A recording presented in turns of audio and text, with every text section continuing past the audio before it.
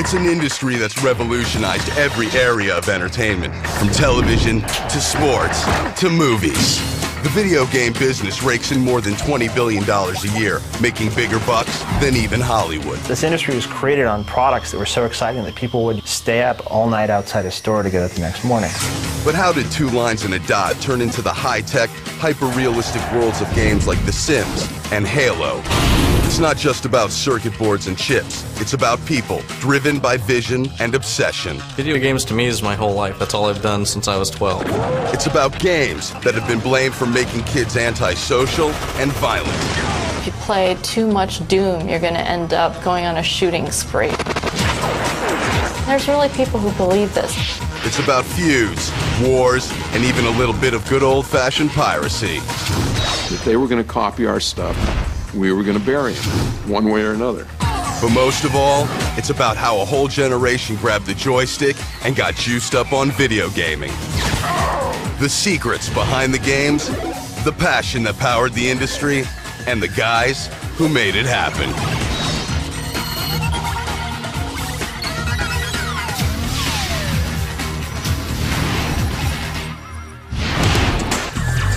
Video games. For some people, they're a blast from the past. Something they used to do at the local arcade when they were hanging out after high school. But for others, video games are the new technological frontier, an innovative form of communication and storytelling, and the future of entertainment. Hi, I'm Tony Hawk. A lot of you are probably used to seeing me with a skateboard and looking a little something like this.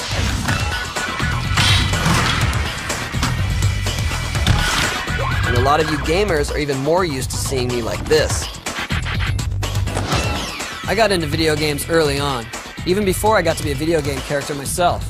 In fact, I don't think I even had my first board yet, and where could you find me? Playing Pac-Man down at the pizza parlor. But games have come a long way since then. And if you think the history of the video game invasion is all about cool graphics and cutting-edge technology, well, you're right. But it's also a story about a group of unique individuals who started with nothing but ideas.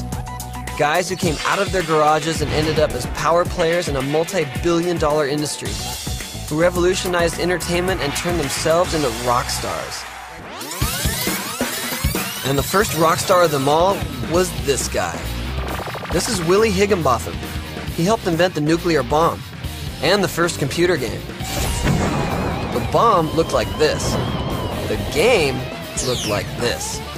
A primitive version of tennis, it was just a dot moving back and forth on an oscilloscope screen.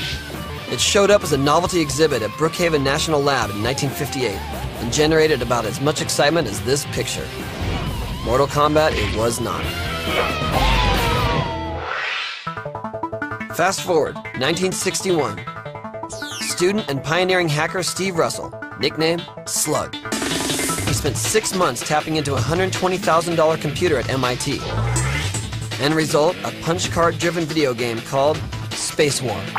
He was the one who conceived the idea of making a game that would be completely interactive. It was a game where there were 2 rockets, a game where Flash Gordon-style rockets that would fly around shooting each other with a sun in the middle that had some gravity. If it sucked you in, you got destroyed. Space War spread to universities around America on an early version of the internet. But would the average Joe spend $120,000 to own one? Slug figured, no way, and never patented the idea. He left MIT without graduating. Jump to 1966. A little device called television had made it into almost every living room in America. It was a cultural phenomenon, but to Ralph Baer, Vice President of Engineering at electronics giant Sanders Associates, it was a business opportunity. The concept was this: 40 million TV sets out there in the US alone. If I could hit 1% of that, that's 400,000, and attach some gadget to 400,000 sets, I got a business. Baer needed his play device to fit on a shelf. So that didn't give his little brown box much room for processing power. He wasn't doing much better than old Higgy, just 2 dots moving on a screen. No way this was gonna set the world on fire. Then it hit him. A blockbuster breakthrough that would blow the roof off of home entertainment forever. 3 spots. The third spot became a ball that made it into a ping pong game or into a tennis game. Once we had that third ball going back and forth, we knew we had something. By 1971, Bear's bosses had patented the brown box and licensed it to television manufacturer Magnavox. Now called Odyssey, it began showing up at various trade fairs around the country. The Odyssey was the hit of the show, and I had a hard time not getting up from my seat and jumping up and down and saying, "That's my baby." The system is called Odyssey, and the hardware consists of a master control and 2 player control units connected by cable to any set 18 inches or larger, black and white or color. The players will simply switch to an unused channel, select their game, insert the program card in the control box, and place the overlay on the TV screen. So for instance, if you were playing a tennis game, this would actually, using from static electricity, would cling to the front of your television. So this would be the overlay for a hockey game. The Odyssey hit store shelves in May 1972 and sold for $100. And hey, if you wanted to pop for another $29, you could also buy yourself this wicked weapon and play the first ever shooter video game. Seems that even then, guns and video games were destined to be together. And to convince America how hip it was to own an Odyssey, Magnavox got the king of cool, old blue eyes, Frank Sinatra himself to pitch the product. Unfortunately, in the beginning, they connected it to a Magnavox television set, of course. That got the idea abroad that you needed a Magnavox television set to play games. And they had to undo that by convincing customers in the store that no, you could indeed plug it into any TV set. It took over a year, but Magnavox managed to hook up about 150,000 Americans and their televisions to an Odyssey system. Next player in the game, Nolan Bushnell, an employee of a Northern California electronics firm. He'd played Slug Russell's Space War at engineering school and couldn't get it out of his brain. They'd actually thought, hey, this would be great in the amusement park, but how do you put a $1 million computer into and pay for it at 25 cents a throw? Remember, the microprocessor hadn't been invented yet. And then one day, the mini computer for $5,000 came across my desk, the ad for it. I had the epiphany of being able to reduce it to a single board that was actually a fancy signal generator, if you would. In 1971, Nolan's first video game, Computer Space, hit American pinball arcades. Sleek, sexy, and we all remember the first time we played it, right? Right. It was one of the biggest turkeys of all time. The problem with the game was that I loved it, all my friends loved it, but all my friends were engineers. It was a little bit too complex for the guy with a beer in a bar. Nolan's next move, taking $500 and starting his own company in Santa Clara, California with buddy Ted Dabney. The year was 1972. The company was called Atari. Atari comes from the Japanese game of Go, which is a polite warning saying, watch out, you're going to get whacked. First big hire, engineer Al Alcorn. Nolan, proving he already had what it takes to be a great corporate executive, landed Al by lying to him.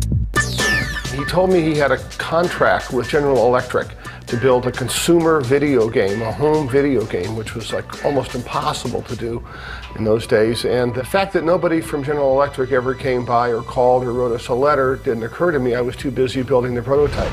We decided to give him a test game. I'll call it a throwaway game, but something that was simple. Basically, ping pong, 2 paddles on either side, ball moving between them. Man, does this sound familiar. But remember, it was still early in 1972, and the Odyssey hadn't hit stores' shelves yet. The concept was still fair game, and Al had his own spin on the idea. One of the things I discovered is that if the ball didn't speed up, it wasn't fun to play. So I added the ball speed up to the game. And the other thing that we did at the very end was the sound. And since I was already way over budget, I poked around and found tones that were already existent in the machine. And that became the sound. We said, okay, let's call it Pong. And we put it in Andy Capp's Tavern in Sunnyvale, California. This baby here is the original Pong prototype that went to Andy Capp's Tavern in Sunnyvale, and it has the original wire wrap that I built in 3 months in 1972. We put it in a box, put it up on the barrel. It was an immediate hit. We weren't aware of just how much of a hit it was until we got a service call and found that the coin box had totally filled up and wouldn't take any more quarters. Those are the kind of technical problems that we can solve. Here we have one of the first quarters that the Pong machine ever made, which now represents a multi-billion-dollar industry, and it's in a little piece of plastic. Atari started rolling out their machines in November of 1972. And America went Pong crazy. There were several reasons that Pong was very successful. The first one was it was extremely easy to play, but very, very difficult to master. They had to pay a lot of money to get really good. The second one is that women found that they were better players than men. It turns out that women have better small motor coordination than men do.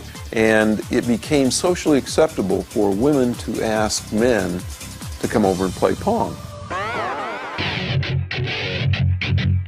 More players meant more machines, and Atari needed more manpower to build them, fast. We tried a few social experiments with running buses into undesirable parts of the town and giving people a chance to come and have a job. It was kind of a rude awakening from some of our Age of Aquarius belief structures. They hired whoever they could hire in the beginning, which meant they got a lot of bikers. You talk to some of the straight-laced people and they talk about being scared to walk the floor. They talk about going into bathrooms and seeing used needles and stuff on the ground. The converse is, the 20% that stayed with us really appreciated the opportunity, became some of our most valuable employees. But who wouldn't want to work at a company where the bonuses came in beer kegs and strategy meetings were held in hot tubs? Since we had a lot of young people, we would constantly offer to throw a party if they hit quota. And it turns out when you've got 18, 19, 20-year-olds, they're much more interested in the party than an extra, 50 cents an hour. So we got known as a party company. There's a story that if you walked by the Borrega Street building and you breathed deeply by the air vents, you'd get stoned because the pot smoking inside of it was so heavy. It was a very laid-back culture, which is very important in a creative environment. I mean, you can't really punch the clock and come up with something creative. It didn't seem to matter what was going on inside Atari, because on the outside, they'd become the kings of the 60-year-old arcade business. And in America, how do you know when you've really made it to the top? When people start suing you. It wasn't long before Atari got hit with their first lawsuit. And it came from Magnavox, who claimed that Pong violated Ralph Baer's Odyssey patent. I looked at the patent and I said, my God, this guy's patented the idea of any kind of a moving object on a video screen controlled by anything, and it was filed in 1969. The Magnavox was based on analog technology, which made it fuzzy, didn't have sound, didn't have score. I mean, you didn't really feel like you were beating somebody when you beat them, which is one of the core essence of what a game is. But hey, what about those Magnavox trade show demos? Nolan Bushnell played a game in Burlingame, California, on May the 24th, I think, 1972. He signed the guest book, played the ping pong game. Bushnell decided to accept Magnavox's offer of a settlement. Atari paid Magnavox just under $1 million and in exchange became their first licensee. Game over and everyone's a winner. And who says lawsuits don't work? Believe it or not, it was never a very big issue for us. We settled it for less than it cost us to defend it. Then Atari went on the attack against the clones, knockoffs, and pirate versions of Pong that were popping up all over the world. We actually became quite diabolical about seeing ways that we could just mess them up. we put a chip in and we purposefully mismarked it so that when somebody copied us, they'd put the wrong chip in. We felt like we were in a war. It was a war that would change entertainment forever. And as the Atari troops attacked the arcades, Bushnell got ready to open a second front in living rooms across America. The battle for video game dominance was about to begin. In 1974, nearly 2 years after Pong's introduction, everyone had played the game so much that 3/4 of the world's population was suffering from carpal tunnel syndrome.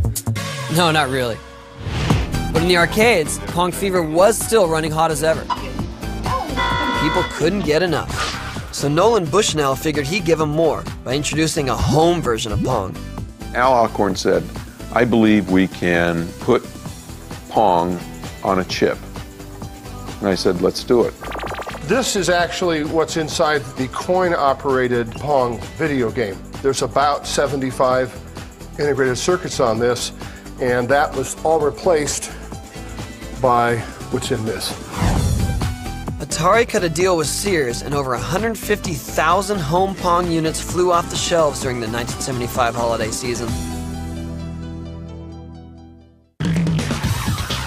Now the established gaming leader, Atari was the place where top programming talent wanted to be. Steve Jobs showed up unannounced one day, wanted a job. He was unwashed, unkept, smelled bad, had no degree. Al Alcorn's secretary came to him and said, "What do I do?" And Al Alcorn's comment was, "Well, we should either hire him or call the cops." And Al hired him. Jobs brought along a buddy, Steve Wozniak. We hired Steve Jobs, and we didn't know that we sort of got Woz along with the package. He was never an official employee of Atari, but hung out with Jobs a lot in the labs. They did Breakout, actually. There was a line of bricks, and he tried to break the bricks away by knocking the ball against it. It was Pong, only it was Pong turned vertical. Pretty soon, Jobs and Wozniak broke out of Atari to start their own little business, Apple Computer. Jobs asked his boss to invest in the idea. Bushnell declined. The company's capital was tied up producing home Pong units and developing their next home console concept. They called it the VCS, the Video Computer System, was the 2600 and became universally known as the Atari. The idea behind the 2600 was to get away from having to build a whole new custom chip for every new game. So if we could make the game just be in a cartridge and software, we could release it much faster and much cheaper than we could with a whole new game. Nolan needed big money to develop and launch the 2600. He got it by selling the company. Warner Communications, headed by Chairman Steve Ross, paid Bushnell $28 million for Atari. Not bad for a $500 investment, plus Nolan would still draw a paycheck as the company chairman. In October of 1977, supported by a handful of games like Street Racer, Indy 500, and Combat, the Atari 2600 hit the streets. It was a bomb. It did nothing. They didn't get them out in time for Christmas. They didn't sell the ones that were out there. And Warner hit the roof. The net result of that was they removed Nolan and put in Ray Kassar, who was a person from the East Coast who worked at Burlington Industries and was probably a more professional, big businessman to run Atari. Nolan was out. But don't cry for this guy. He made even more money with his next business, a chain of family restaurants called Chuck E. Cheese. Now, while all of this was going on at Atari, something even bigger was going on in a galaxy far, far away. In 1977, the movie mega hit Star Wars sent the nation sci-fi crazy. And in less than a year, a new game arrived that cashed in on the craze. Atari's competitor Midway got the arcade upper hand with a Japanese import that went by the name Space Invaders. We were all fascinated by the Pong machines, and then we were fascinated by Space Invaders, which again was just lines coming down from the screen. Ultimately, you couldn't win, but it was the first arcade machine to record and display a high score. And that just made people want to play more. You look at games today that cost literally millions and millions of dollars and take literally 4 or 5 years or more to complete. Most of those games don't rival the gameplay and addictiveness of Space Invaders. It took Atari nearly a year, but they did strike back with Asteroids, an updated version of Slug Russell's Space War. The object, break up a surrounding storm of falling asteroids and avoid getting blown up by a fleet of flying saucers. I can remember Asteroids like there's no tomorrow, going down there and literally begging my mother for quarters. And then, an hour later I'm back asking for more. It's a good memory for me. The first ones that I played was basically Space Invaders and Asteroids. I always spent my allowance really fast. It was only like $5 a week. It was like 2 days, and I mean, I was stretching it as far as I could go.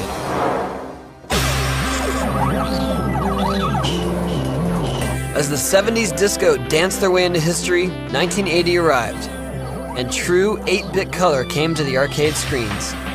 Up until then, any color seen in a game had been achieved by using tinted overlays. Atari was pumping out hits like Missile Command and Battle Zone, which had a custom version built for the American military to use in combat training. One of the biggest hits of the year was Defender from Williams, an Atari rival. This was another Fight the Aliens game, but it was cooler because it had a radar screen that let you see everything that was coming your way. But there was one invader no one saw coming. Check him out. He's got a classic profile.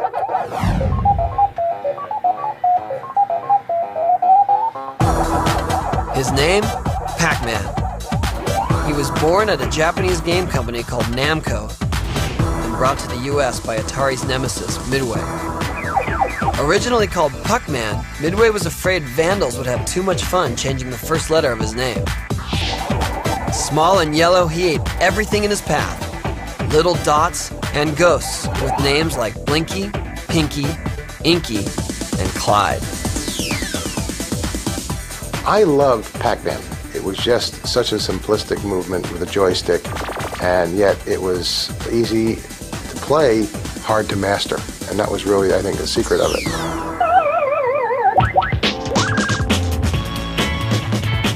It was also the first time a character was the star of a video game.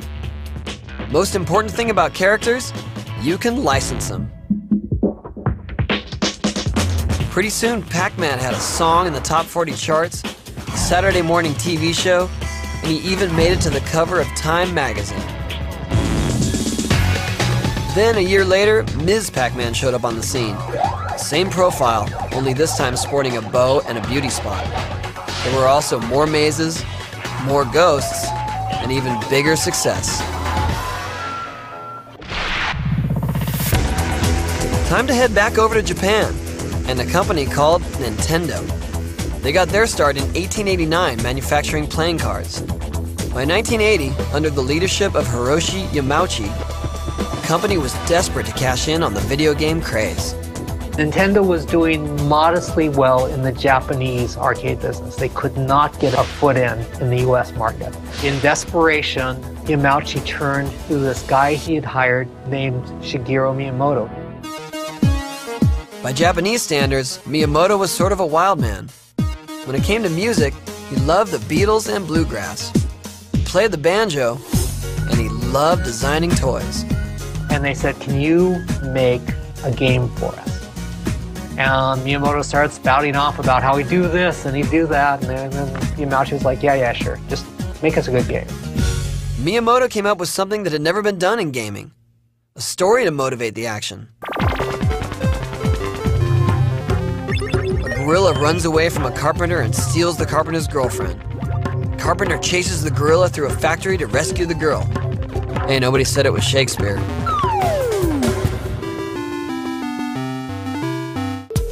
Literally translated, Miyamoto's Japanese title for the game came out as Stubborn Gorilla. Wanting something sexier, he went to the Japanese English dictionary. For stubborn, he came up with donkey. Gorilla became Kong. Yamauchi called his American headquarters, headed by Minoru Arakawa and Howard Lincoln, and gave everyone the good news on the game. And he said, Donkey Kong. And I mean, they almost passed out. They were like, Donkey Kong? What's a Donkey Kong? I think Howard Lincoln's comment was, Donkey Kong, Conky Dong, I mean, come on. But Donkey Kong was a magic game. Donkey Kong fever swept the arcades, closely followed by Donkey Kong Jr. When it came to merchandising, the monkey was a natural, but it was really the man who became the breakout character. Plans were soon made to give the little guy with the mustache his own game. Everyone knew he had personality, but what he really needed was a name. American Nintendo chief Minoru Arakawa came up with the answer. Originally, he was Jumpman. And the Nintendo's landlord out here, Mario Segali, pissed off Arakawa. So Arakawa renamed Jumpman Mario after Mario Segali. And when Mario got his new name, he also got a new job as a plumber, along with a new brother named Luigi. And the Mario brothers jumped into the arcades in a series of games that are still popular today. By 1982, it seemed like the country was having one great big party. Ronald Reagan was in power, the economy was booming, and the gaming industry was taking a big slice of the disposable income. Americans had now spent over 75,000 man-years playing video games and dropped more than 20 billion quarters in the process. It looked like things couldn't get any better. And you know what? They couldn't. The players in the video game industry were about to move up to the next level and face a revolution that would tear the business apart.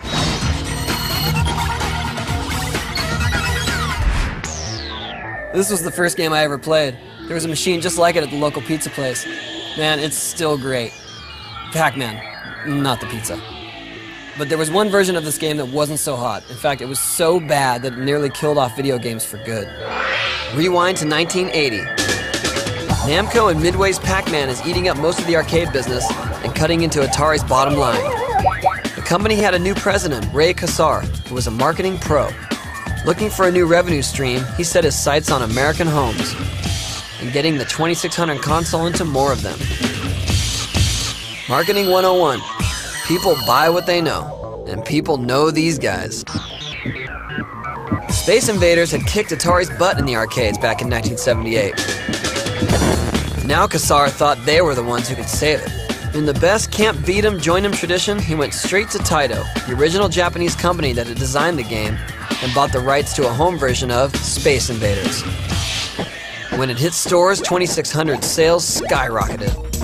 Kassar wanted more. We were asked to do home versions of popular arcade titles. Very difficult task because the Atari 2600 is a very simple game system electronically, whereas an arcade game had $4,000 worth of technology in it.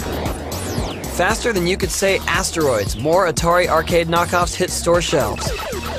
Atari soon had a reputation as a profitable company and a great place to work, but only if you were in upper management. The culture changed at Atari when Bushnell was forced out and the new management came in.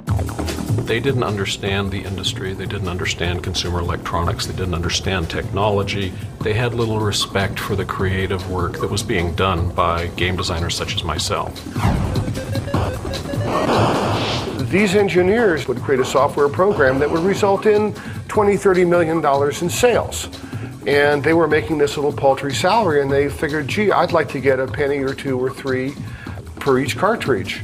So we go to the president of Atari and point that out, and he said to us, and I'll quote, he said, "You are no more important to that game than the person on the assembly line who puts it together." That didn't sit too well with us. Contempt breeds competition. So 4 of Atari's top game designers gave Kassar the kiss-off and started their own company. Be blasted right out of your senses. Star Master by Activision. The most significant thing about Activision was that it was the first independent video game publisher. Prior to our formation, all game software was created by the hardware manufacturers. One of the differences with Activision was we promoted the game creator as an author. If you creative at what you do, you kind of like some recognition from the public. Activision was a huge success. We grew from 0 in revenue to $160 million in revenue in 3 years. Their first hits included Pitfall, Kaboom, and Freeway. I came up with Freeway on Lakeshore Drive in Chicago, which is 10 lanes of traffic. Looked out the window and there was this idiot trying to cross the street. And I'm looking at that and I said, that'd make a good video game. Atari wasn't the only game in town anymore. More companies were making more consoles. Activision was making games for all of them. Magnavox had the Odyssey 2. Famous toy maker Mattel had Intellivision. Mattel's ads for their console featured intellectual literary figure George Plimpton.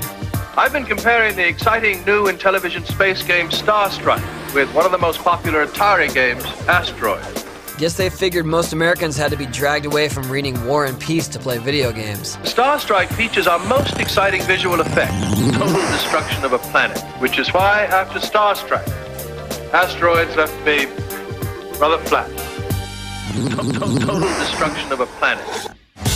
Then another unlikely player showed up on the field, a plastic pool maker called Coleco. We had looked at this whole arcade position and believed that electronics, as it related to kids, was going to be a very, very important angle.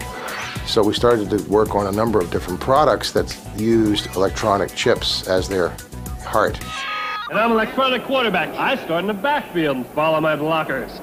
Blockers? I don't have any blockers. Coleco's electronic quarterback. We did the head-to-head series of dedicated games where you played against an opponent on the other side of the game. Now we can play at the same time. I'm offense. I'm defense. With head-to-head, you're really in the game. A power sweep. You pass. He blitzes. Intercepts. This is real competition. Then we did the miniature tabletop arcade games, which were miniature versions of Pac-Man and Donkey Kong. They looked exactly like the arcade games. They were very successful, and that put Coleco on the road to developing more video and electronic games. And a new console called ColecoVision was born.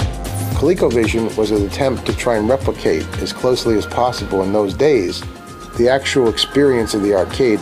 Knowing they needed a hot game to kick off their console sales, they set their sights on the arcade hit Donkey Kong and bought themselves a 6-month exclusive to the game from Nintendo. ColecoVision became the smash hit of 1982. Donkey Kong was the driver. We impacted it with the unit. You bought ColecoVision, you got a Donkey Kong cartridge. Suddenly, another 800-pound gorilla came into the room, Universal Studios.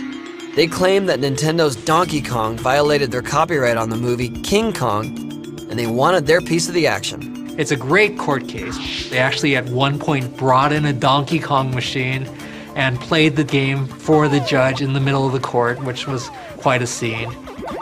But the biggest laugh came when court papers, prepared by Universal's own lawyers, revealed that the original copyright holder had let the rights fall into the public domain. So in the end, not only did they lose, they had to pay damages and court expenses. Hate to say it, but we gotta. Nintendo made a monkey out of Universal. And what about those monkeys who were running Atari? They were affected by waves of people leaving the company. First Activision, then there was another wave after us. And so they lost their very best programmers. Desperate, Atari licensed the arcade classic Pac-Man and ordered 12 million cartridges. It sucked. It flickered. It didn't look like Pac-Man. It didn't play well. It was hard to control. It was ugly. It was an awful game. And a financial disaster. Big time.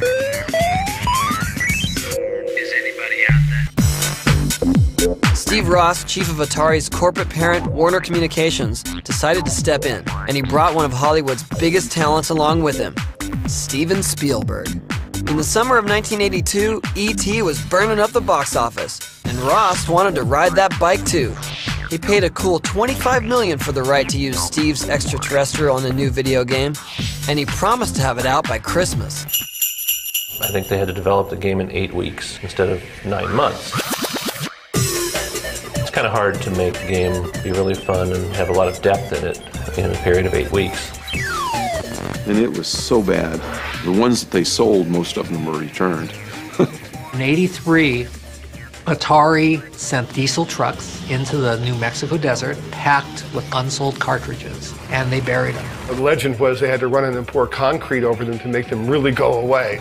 Ugly, ugly. It eventually killed Atari. It was the end of Atari.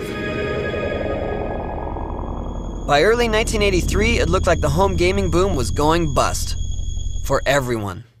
30 companies got a couple $1 million in venture capital, hired a couple programmers off the street who'd never designed video games, and developed a video game and tried to sell it, and nobody was buying because it was a piece of garbage. It was ironic because when we saw those 30 new companies, we looked at each other and said, none of these guys are going to be in business a year from now. And we didn't take that one step further and say, and my God, what that's going to do to the business.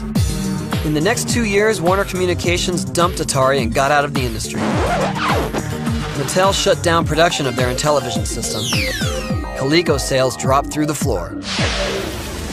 And in 1985, just as everything really hit bottom, Nintendo stood up and said they weren't going to take it anymore and launched their own gaming console, the Nintendo Entertainment System, or NES. Everyone thought they were crazy. All of a sudden, Nintendo came in, better graphics, better color, better sound. Boom, rock and roll, total success. Nintendo has the most video game hits, like baseball and Excitebike. Now you're playing with power. They really brought in a new age of video games with the simple introduction of the NES system. They rethought everything. They said, the way cartridges loaded, the way the controllers are designed. So let's start over and create a really friendly game system for families to enjoy. And who was leading the Nintendo NES charge? Their Donkey Kong hero, Mario, now starring in Super Mario Brothers. They came out with Super Mario Brothers, which was a great game. So far beyond anything that had existed before in the home. It made side-scrolling vivid, and it gave you puzzles, hidden puzzles, and fun puzzles. It characterized what games could be. And it was a phenomenon all over again. Once that happened, it really changed the business because then Sega started looking at the business more seriously. Sega was short for Service Games. It had actually gotten its start as an American company that imported pinball machines to military bases in Japan after World War II. But by 1986, Sega was a Japanese company toiling away in the arcade business. Seeing Nintendo's success, they came out with their first console, the Sega Master System. Most of their games were repackaged arcade titles and couldn't compete with the exciting originals that Nintendo was cranking out. It would take another 5 years before Sega would get a real shot at pushing Nintendo and Mario off their high ladder. The Japanese really took over the video game industry because we have these games that anyone could play, anyone could understand, and everyone loves. And they're very simple, they're very easy to get into. And the hardware is more powerful than anything we've seen from the American side. So these guys, they were able to bring back video games, like they brought it back from the dead. After a 5-year slump, consoles were clawing their way back into homes, only to meet a new challenger, the personal computer. We can barely remember life without them, but in the early 80s, these machines were the hot new thing. And they were about to take video gameplay to a higher level, create new competition for gaming dollars, and give game designers a new opportunity to take even more power into their own hands. You know how some people always seem to be in the right place at the right time? Maybe it has more to do with being ready to step up than just dumb luck. And the video game industry has always been packed with risk takers, people who can't wait to take their shot. Time for another chapter in our tale of two Steves, Jobs and Wozniak. Remember? Those two guys who left Atari to start their own thing? By the early 80s, their Apple II home computer was a must-buy for tech heads everywhere, at a whopping $1,300 a pop. I just thought I have to have one. I convinced my wife that I would somehow make it pay for itself. And we spent well over a month's income for the two of us buying that first Apple II computer. And no, I guess I did make it pay for itself eventually. Computers were making word processing a breeze, and typewriters were being tossed out of office windows everywhere. But coming out of Atari, the two Steves had gaming in their blood, and knew that working hard meant playing harder. so they made sure their baby was built to game. Once you have a PC on your desk, you soon realize that it's something that you can goof off on. And right from the very beginning of PCs on desktops in the workplace, there were games to play. In those days, the mid-'80s, a lot of them were just text games like Zork. And the great thing about that is because it was all text, it actually kind of looked like work. A rival PC, the Commodore 64, came out in 1982 and was even more successful. 22 million machines were sold in 1983 alone. Well, maybe because that one was only $600. When the Commodore 64 first came out, I bought one of those like the first day and spent like the next month just learning the machine, trying every last feature of it. And then the first game I did actually was on the Commodore 64.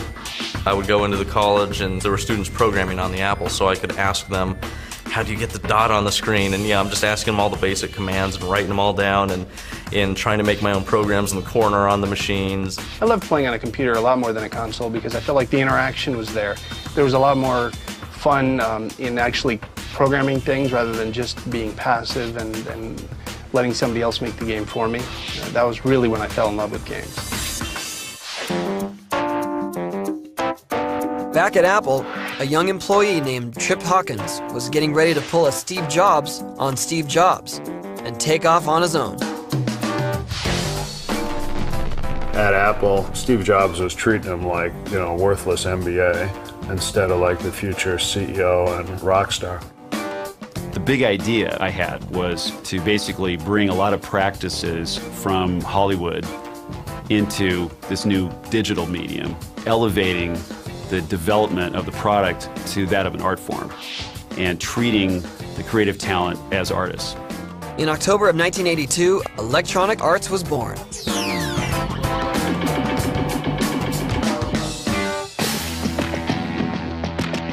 We wrote the business plan in November '82, and 2 weeks later, Atari, which had just shipped ET, announced that they weren't going to make their revenue and profit targets.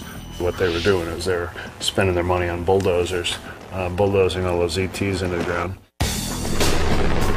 We thought cartridge video games were done forever. So we took a big risk when we launched and only did floppy disk PC games. Tripp had to get people's eyes back on gaming, and he did it by catching their eye on the store shelves. I immediately gravitated towards thinking that the product should be packaged like a record album. And it was very successful in the marketplace in that a lot of people really liked those early record albums.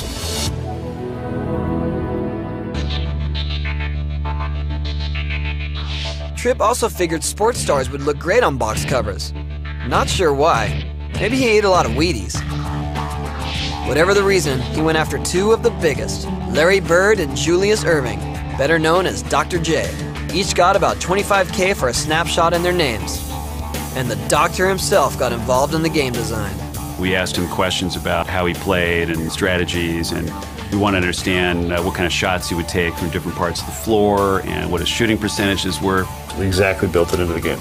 And then we said, imagine you're really going one-on-one with Larry. What would the outcome be? He goes, if I went one-on-one with Larry, I beat him every time. But cool. Premiering on the Apple II and Commodore 64, Dr. J and Larry Bird go one-on-one was a huge seller. Next up, football. The tie-in, John Madden, but the big name gave him a big shock. You see, in the early 80s, technology would only allow 7 players on each team. Madden looked at it. Where's the other guys? Well, this is an Apple II, and only has 64K of RAM. So actually having 7-on-7 is a huge breakthrough. And he just gets the stink face on it. It's like, where are the? That's not football. You can ship that if you want, but not with my name on it. We're thinking he's got our money. So we go back to Robin Antonick, the programmer designer, and say, it's got to be 11-on-11. And he goes, that's impossible. 2 years later, when the 11-on-11 game was finished, we shipped it.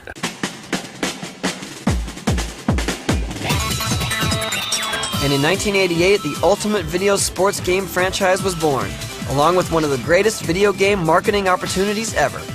Like football itself, a new version of Madden started arriving every season. with new teams, statistics, and players. And I said, this is the crown jewel. We're going to build a company around this. This is going to be a hugely successful product. Madden's success proved that sports could be very, very good for EA. And it has, giving birth to a whole subdivision within the company. And it doesn't stop there. From action to adventure, from franchises to tie-in titles, these guys are on it. Now going for over 20 years, they are the biggest and most successful publisher of video games ever. In 2003, the revenues topped $2.5 billion. But hey, we're starting to get ahead of ourselves here. Put the brakes on, and let's rewind back to 1979. This is Ken Williams and his wife Roberta. Based in LA, Ken had just started a computer consulting business called Online Systems. And then one day he bought his own computer, along with a computer game. Roberta started playing it and she got really, really hooked. And after she got hooked, she said, you know, I could do that. And it turned out that she could not only do it, she could do it brilliantly. In 1980, she started writing her own game, Mystery House. The adventure game genre really developed around what the PC was capable of, which was exploration and storytelling. You could type in walk left and you would get a description of, okay, now you're in the field. It was all text-based. An avid movie lover, Roberta loved visuals and insisted the game would be more fun if there were pictures to go along with it. She couldn't understand why the hardware at the time couldn't do the things that she wanted done. And so she would just say, Ken, you've got to make this happen. And somehow Ken would work on it and figure it out some kind of thing and make it happen. Because of her, Ken created this software program that allowed them to store hundreds of graphic screens on one single floppy disk. And they produced the first adventure game for the Apple II that had graphics. They would take these games in a baggie and they'd drive them around California and have computer shops sell them. And that got successful and that became their company. Ken and Roberta sold 80,000 copies of Mystery House. More games started coming. Some were originals, some adaptations of arcade titles. They also moved their office out of the LA kitchen and into a building just outside Yosemite National Park. Name change time too. The company became Sierra Online. Then IBM knocked on the new office door. They wanted a game for their new consumer machine, the PC Junior. Roberta came up with King's Quest, a fantasy adventure game filled with knights, treasures, and puzzles. It also let gamers play from a third-person perspective, controlling and moving a character inside a physical world. A first for adventure games. My first experience with King's Quest was just a revelation. It was kind of a very, very early form of virtual reality that I was the main character and I was actually creating the story as I went along. I thought that was very exciting as a storyteller and very compelling for me as a gamer. Like the movie biz, success brought sequels. And a few spin-offs too. With each game, Roberta's vision expanded, and Ken had to think fast to keep up with it. She said, well, I want color. And he said, well, Apple only has 6 colors, and they're kind of weird. And she said, well, make more than that. And so he did. She wanted sound. So he convinced Roland to produce a MIDI board and a sound card so that PCs could have music soundtracks. Because of them, the sound cards really came into the PC world. And like Nintendo with Mario, Ken and Roberta knew continuing characters like Leisure Suit Larry could be just as lucrative as franchise titles. The first Leisure Suit Larry game had a very simple plot. You were a 39-year-old Virgin software salesman in Las Vegas for one night and hoping to lose your virginity. And you could do that through a variety of means, none of which were very sexy or stimulating, but were funny. That's what made it successful. It was a risque title. Despite all of the success that Sierra and Electronic Arts were finding in the mid-80s, their audience still consisted of a highly specialized group of tech heads and gamers. With computers becoming an everyday part of everyone's work and home life, a money-making stream of potential players was just sitting there, untapped. All someone needed was one simple game. It needed to be something that anyone could play, a game so addictive that workers around the world would have to cover their computer screens when the boss walked by. Well, that game was about to arrive.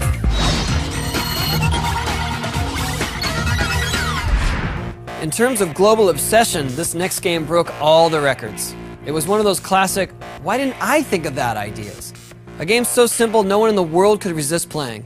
It was called Tetris. And next to cocaine, it was the most addictive substance being passed around in the party-hardy 1980s. And the idea came right out of Party Central. Well, make that Communist Party Central.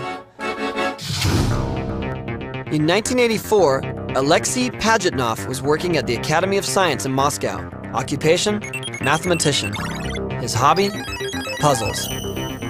Alexei came up with Tetris using his computer at work. He based it on an old Russian puzzle game called Pentomino. So this is original Pentomino which I brought from Russia. And I had an idea to make two-player game with this. And I start to program it. And when I program it, I see, well, in order to put it there, you need to flip it or rotate it. That was the moment when Tetris was born. In 1985, the game was ready, and Alexei made his big launch, Soviet style. Release in Russian means that you give the copy to your friends. And that was like a forest of fire, you know. In 2 weeks it was on every single PC in Moscow and probably in Russia, I don't know. And of course, Alexei made a ton of money, retired, and he's been sitting around sipping Stoli in this 30-room mansion ever since. Yeah, right. This was the Soviet Union, remember? It was the communist power in Russia, so basically at that point we are agreed that I will grant them all my rights for 10 years. So the communists did what any good capitalist would do. They sold the rights to Tetris around the world. It started showing up on US computers in January of 1988. Soon everyone was playing. At home, at work, on company time, personal time, it didn't seem to matter. The nation was transfixed. Kids, ask your parents. If they say they never played Tetris, they're lying. Tetris is very intuitive. Kids are very good in Tetris. Adult people, even senior people like these games. Everybody finds something for himself with this game. Smelling a hit, Nintendo used Tetris to launch Game Boy, their new handheld gaming device. The very big part of the Tetris success is connected to Game Boy. Somehow this platform and this game was born for each other. Game Boy with Tetris was sold in the number of 30 million. It's a pretty big number. Not only was the game a hit, it helped establish the Game Boy as a viable and popular gaming platform that could move software in numbers that rivaled consoles and PCs. And continues to do that kind of business today.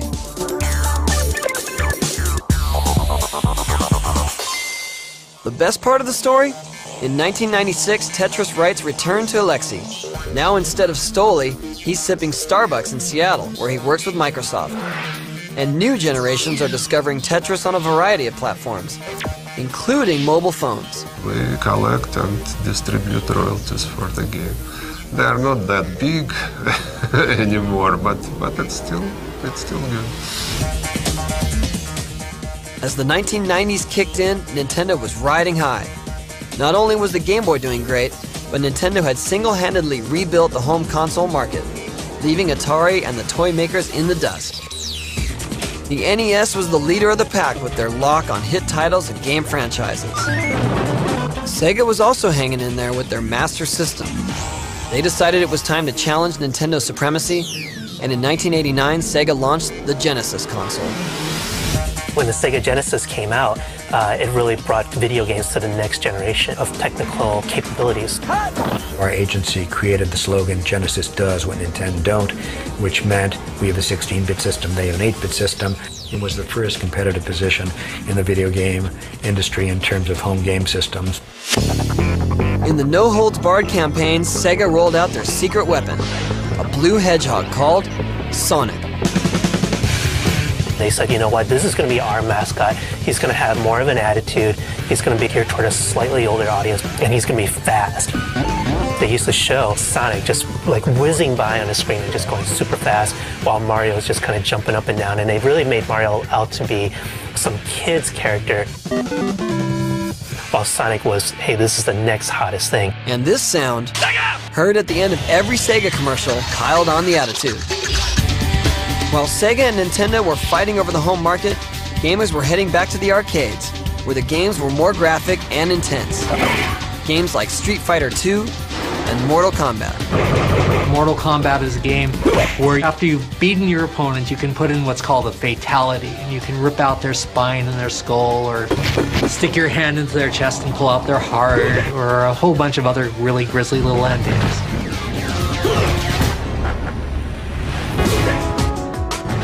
Both Sega and Nintendo wanted to match the visual quality of these intense arcade games. Sega saw possibilities in a new format, the CD-ROM.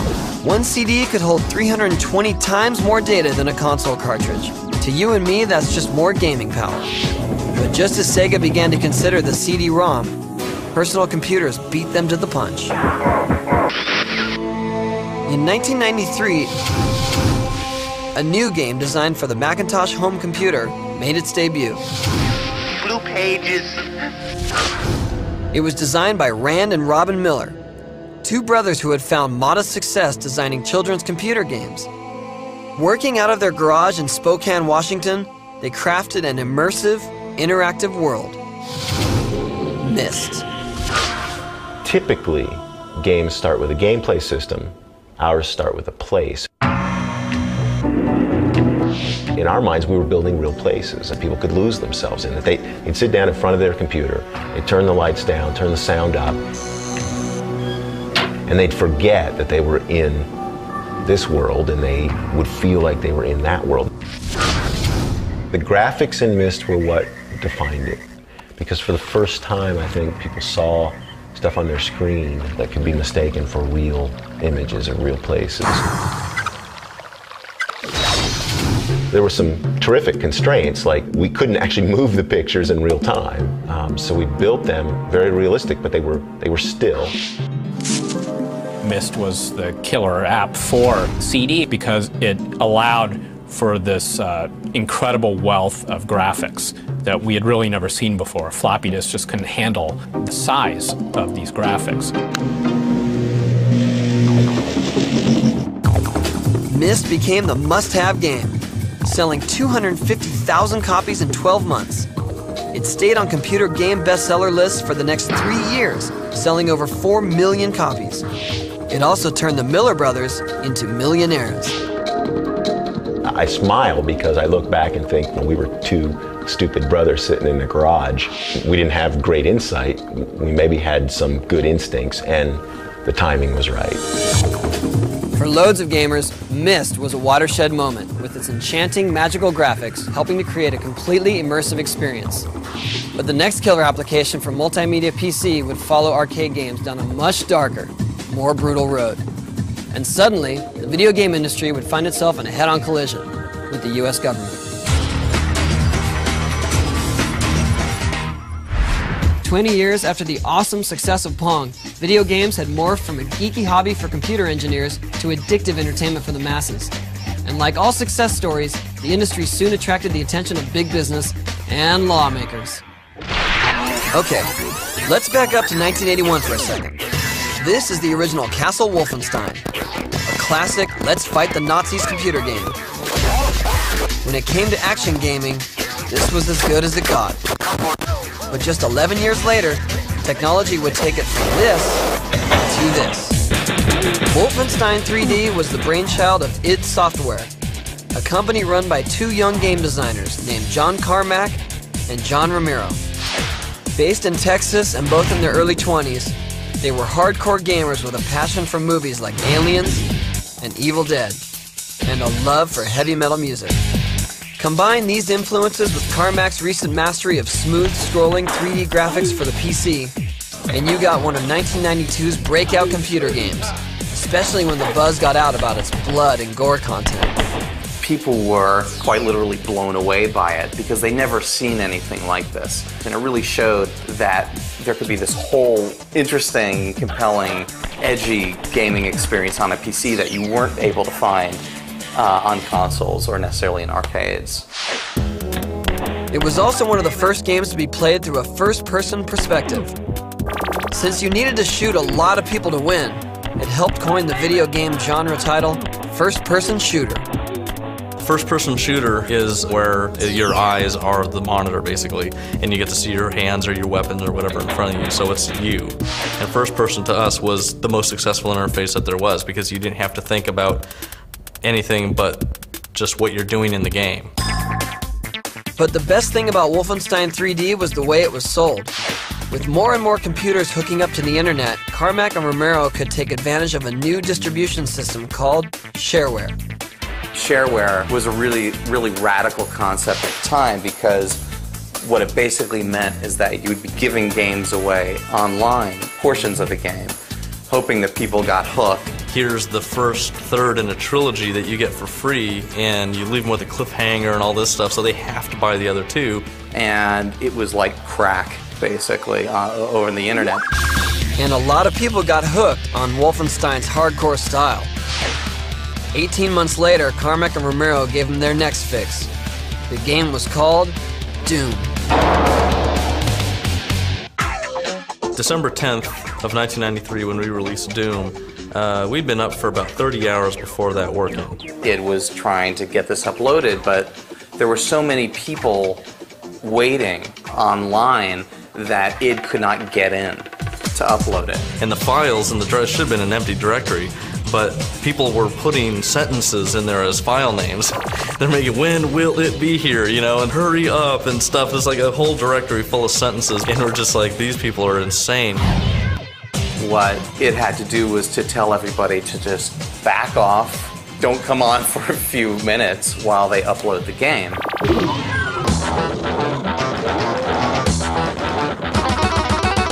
When it came to graphic action and intensity, Doom pushed it farther than Wolfenstein and was an even bigger success. My most seminal gaming experience was playing Doom with my headphones on late at night with my wife asleep in the other room and being really terrified. And feeling stupid for being terrified, but still being terrified. The other thing that made Doom appealing to gamers was its multiplayer capabilities. Go, go, go. Network a few computers together, and you could start shooting at your buddies inside the same game. Here they come, here they come. Carmack and Romero called it deathmatching. But through all of pretty much 1994, I was just addicted to deathmatch. It was just the coolest thing I'd ever experienced in my entire life. For two young guys in their 20s, the success of Doom was a dream come true. Practically overnight, the id Software founders had become multi-millionaires. I totally had fun buying, you know, fun cars and houses and all that kind of stuff. Romero would show up at gaming conventions and there would be people literally bowing at his feet and doing the Wayne's World, I'm not worthy. They really were the rock stars at that time. And then when all of the controversy came out of for violent games, then they had all of that too to kind of stoke their image. In the year leading up to Doom's release, violent video games had become headline newsmakers. But not in a good way. The popularity of games like Street Fighter II and Mortal Kombat among young children and teenagers had parents and lawmakers blaming video games for everything, from unfinished homework to antisocial behavior and rising street crime. In late 1993, the issue was picked up by Connecticut Senator Joseph Lieberman, who formed a Senate committee to investigate video game violence. We're not talking about Pac-Man or Space Invaders anymore. We're talking about video games that too often glorify violence and teach children to enjoy inflicting the most gruesome forms of cruelty imaginable. We are calling on the video game industry today to recognize its responsibility to the parents and children of this country. Lieberman's Senate committee wagged their finger at the uncensored version of Mortal Kombat and an obscure game called Night Trap.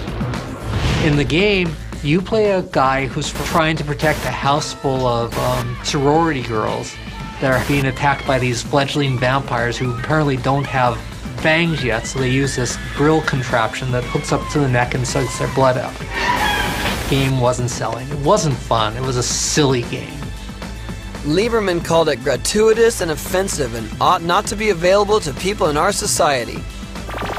His comments turned Night Trap into one of the biggest selling games of the year. The other result of the government hearing was that all major game producers agreed to set up the Entertainment Software Rating Board to rate games. Violence didn't go away, but now it came with a warning. I was actually a key proponent in the creation of the rating system for video games. So I'm a big believer in honest packaging and providing consumers with all the information they need to make a good product decision and to know what they're getting. You don't let your kids see R-rated movies. You shouldn't let your kids play M-rated games. And once that becomes more ingrained in American culture, in everyone's minds, then the whole violence issue in video games will become less of an issue. With the government battle behind them, Sega and Nintendo were now free to start beating each other up in the marketplace again. Sega fired the first volley by announcing their plan to launch a new home system called the Saturn, which would operate exclusively from a CD-ROM drive. Nintendo said, well, if they're going to do it, we've got to do it. And so Nintendo partnered with Sony, and they created a CD player for the Super Nintendo called the PlayStation. Only then Nintendo decided, you know what, we don't trust Sony very much. And they partnered up with Philips. They left Sony standing at the altar. And as anyone who's been left at the altar knows, revenge can be sweet. Nintendo's and Philips' plans for a CD-ROM system began to fall apart, and consumer electronics giant Sony decided they could make it in the video game industry all by themselves. They kept the name PlayStation, which I think was a real thumbing of the nose at Nintendo. Everybody knows Sony as a company that makes Walkmans and electronics, and then gradually over time, consumers have accepted that Sony represents really good quality stuff. It was a natural progression. And then with the PlayStation, they just dropped the bomb. It was incredible. The Sony PlayStation hit the shelves in September 1995 and immediately left Sega's new system, the Saturn, in the dust. Technologically, you could tell that the Saturn was way behind the PlayStation. The PlayStation handled 3D. All of a sudden, there was no competition because here's Sony, they've got a better unit. The unit's $100 cheaper, and they've got all the games. You can't compete with something like that. Especially when Lara Croft was playing on their team. Thank you. When Tomb Raider first came out in 1996, it was only available for the PlayStation. We had not only a female lead character, but a sexy one, who had big boobs and short shorts. She became really popular, and the game itself was incredible. So Tomb Raider was one of the key games that helped make PlayStation. Two of the other games that helped push the PlayStation to success were a fighting game called Tekken and Crash Bandicoot. Crash did for Sony what Mario and Sonic had done for their competitors, and the character became sort of an unofficial PlayStation mascot. Sega just couldn't compete with the might of Sony. In 1999, Sega launched another console, the Dreamcast. It bombed. Sega quietly dropped out of the console market to concentrate on game development. Sony planned to follow up the PlayStation with the PlayStation 2, which would be more of a multimedia machine, able to play CD music and DVD movies. But just when it looked like Nintendo would be the only competition, a Seattle-based company decided it was time to get into the business. Oh, and that company was just about the biggest in the US, Microsoft. There were a lot of people saying, Sony's going to replace the PC with PS2. It occurred to me that the only way to really counter that would be to make a dedicated device, to make a game console. But Microsoft was all about software and had trouble convincing people in the game business that they knew what they were doing. And we had about 6 months of not really being taken seriously because, I would show up or, some other guys would show up and say, hey, we're from Microsoft and we're making a game console that will compete with Sony now. That's a hard thing to say. That's like saying we're from the government, we're here to help.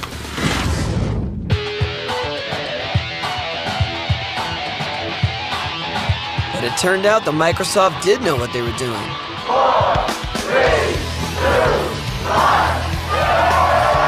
They even got the fact that hardware was useless without killer games.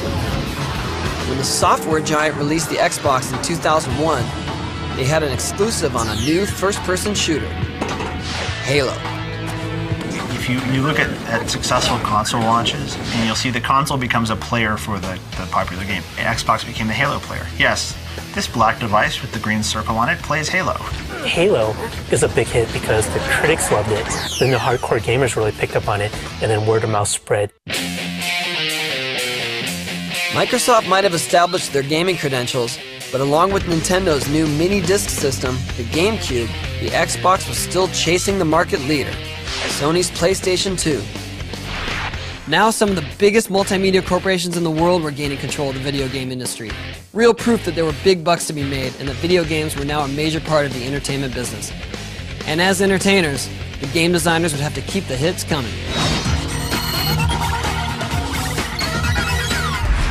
Games today have gone way past the run, jump, and shoot basics of the early titles.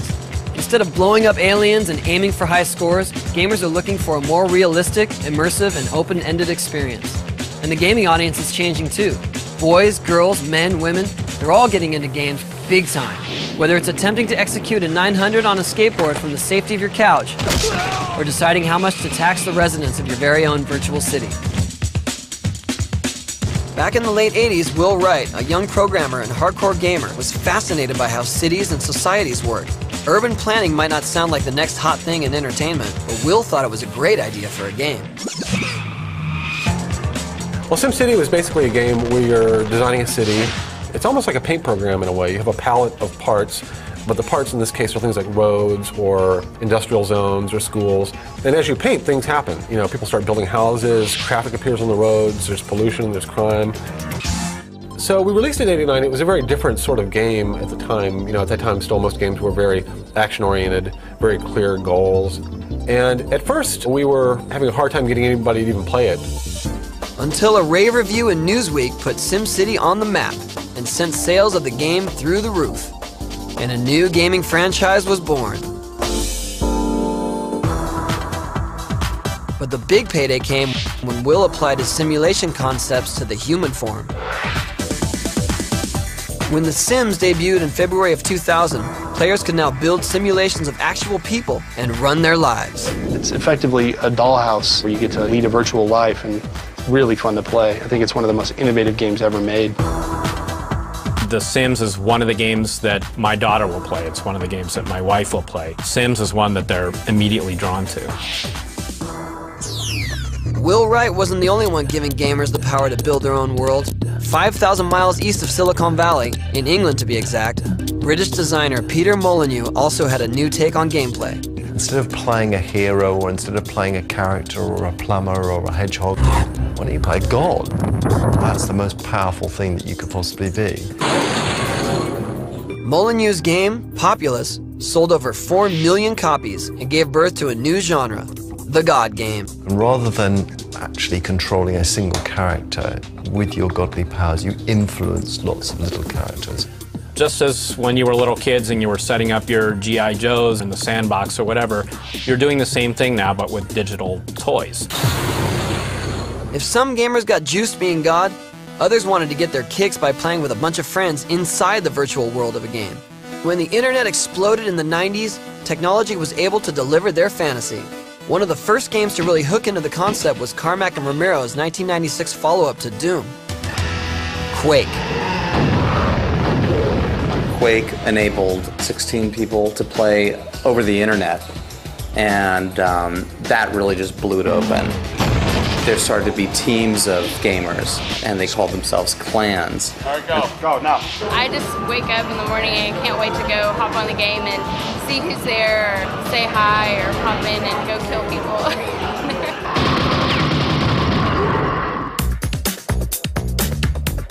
Not exactly the usual way to win friends and influence people.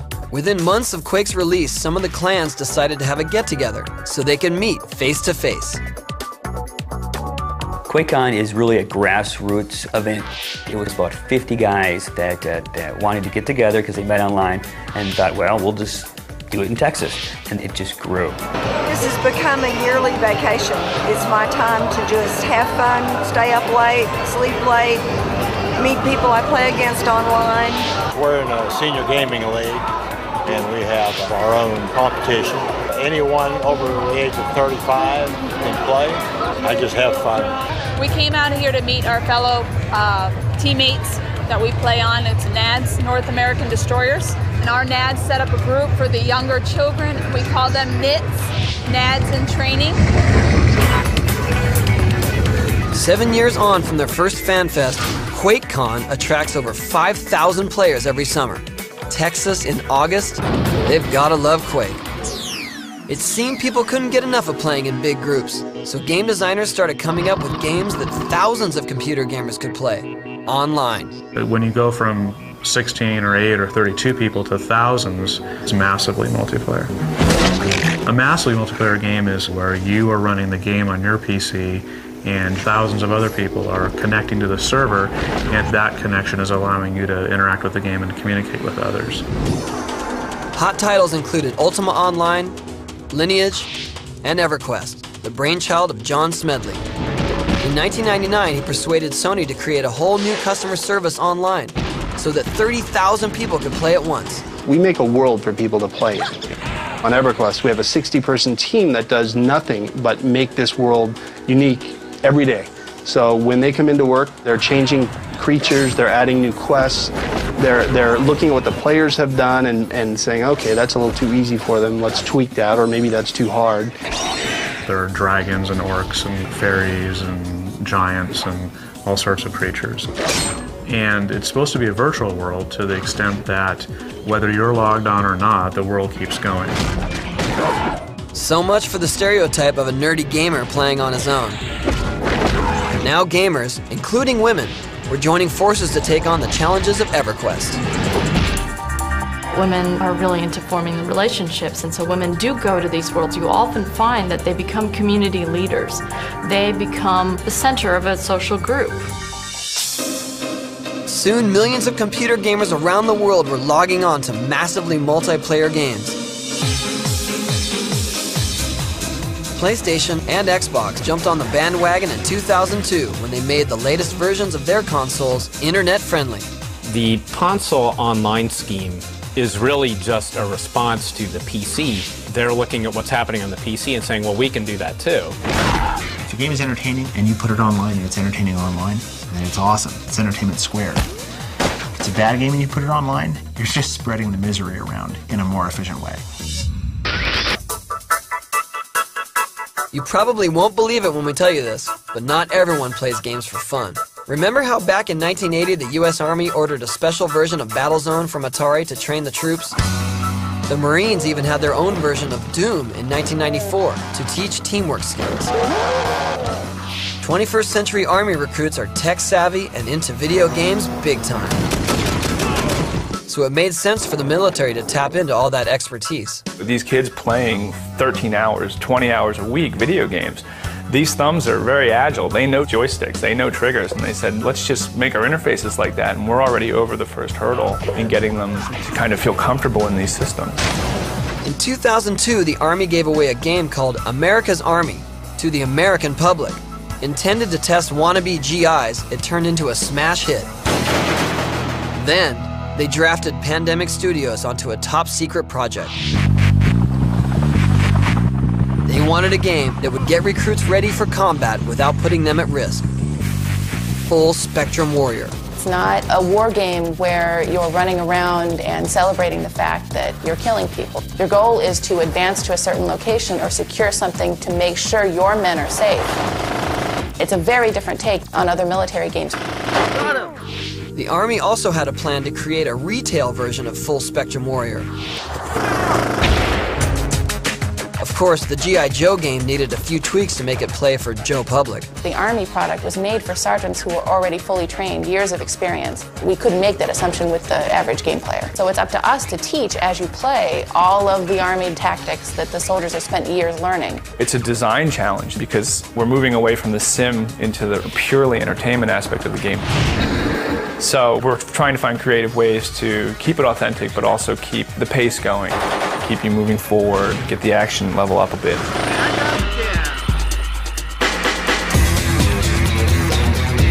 Playing the commercial version might just be one of the best recruiting tools the Army could dream up.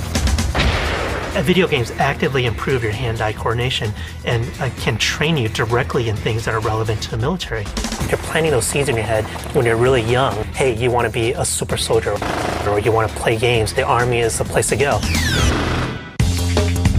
It's pretty ironic that the same government that a few years ago hammered the video game industry for damaging young minds is now using the same tools to hook and train their raw recruits. The video game industry is still full of surprises, and now the biggest surprises are not just the games themselves, but who's playing, how many billions of dollars are involved, and who wants to be part of the action.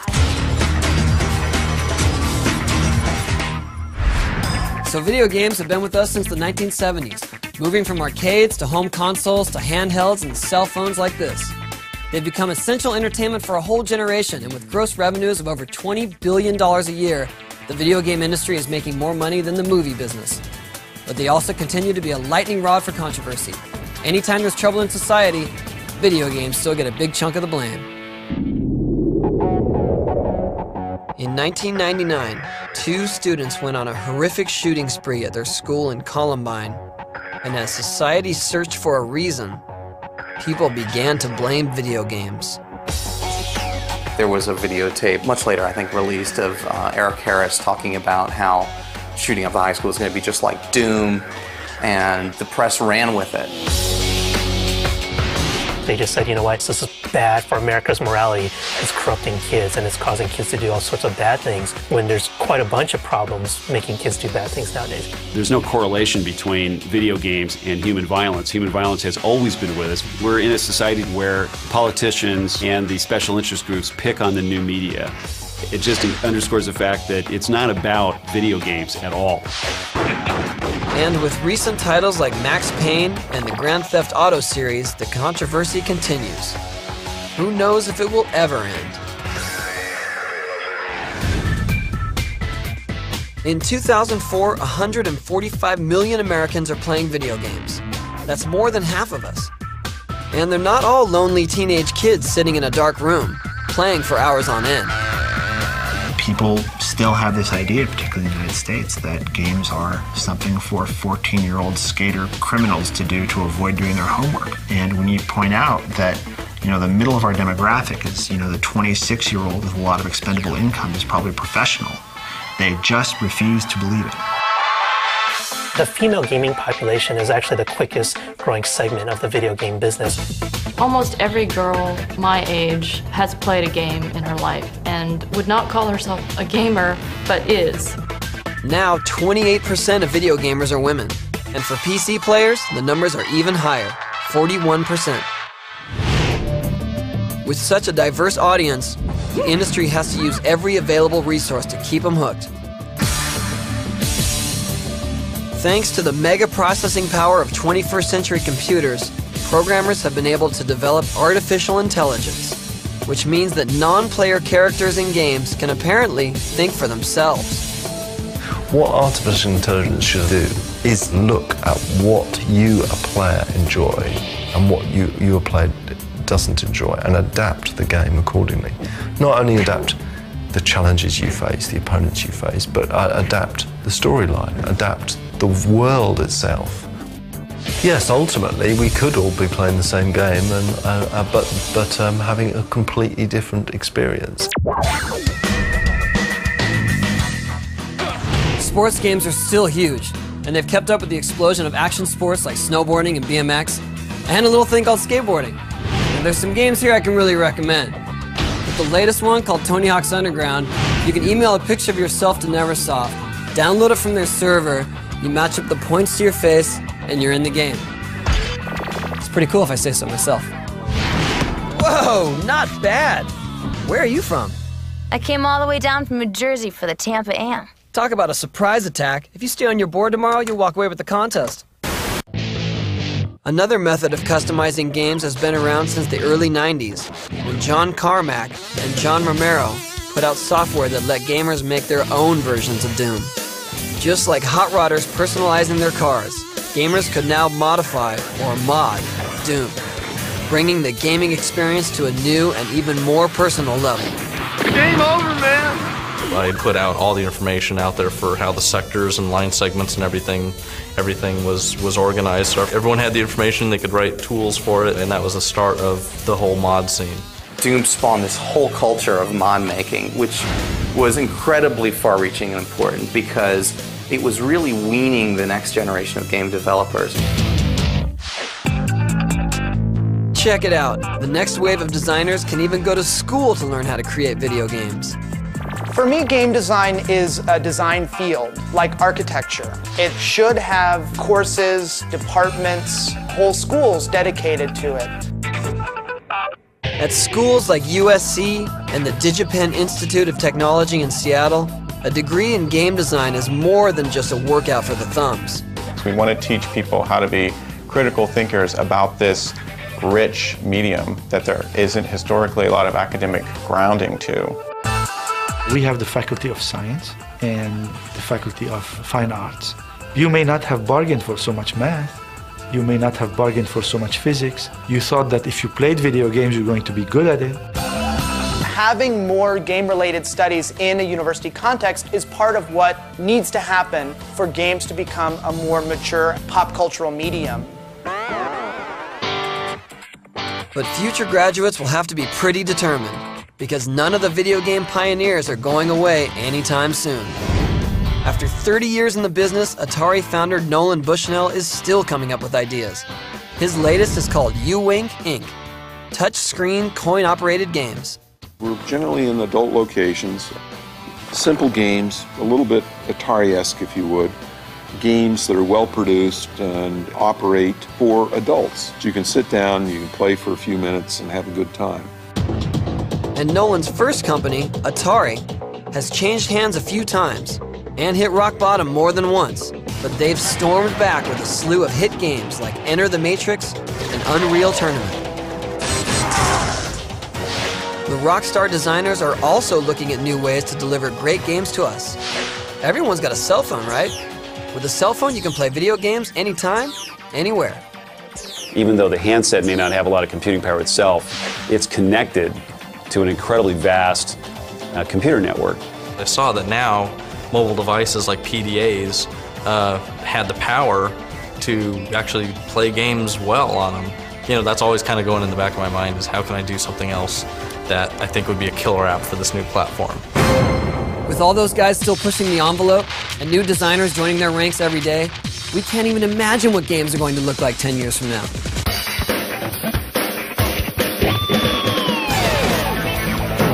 In just a few short decades, video games have led an entertainment revolution.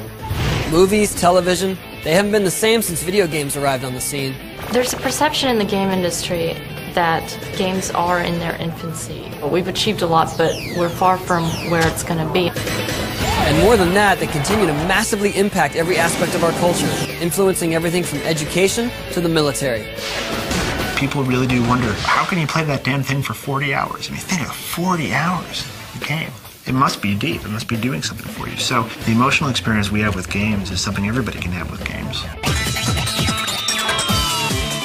As the debate over their violence and addictiveness rages on, video games also continue to drive the leading edge of computer technology, opening players' minds to new concepts of strategy and tactical thinking, and capturing the attention of the world in bold and unexpected ways. In the next 20 years, the person who is in the White House will have played Super Mario Brothers. And what will that mean for the way that they think about policy, or the way they think about resource distribution, or the way they think about problem solving? People in their 30s who grew up playing this stuff are now paying attention to it, and we don't think twice about it. And we don't think these games are just for kids. We don't think these games are destroying the fabric of youth. For us, it's just like music, it's just like TV, it's just like film. It's part of life. And thanks to the vision of the guys behind the games, there's no limit to where they'll take us in the future. The video game invasion is just beginning.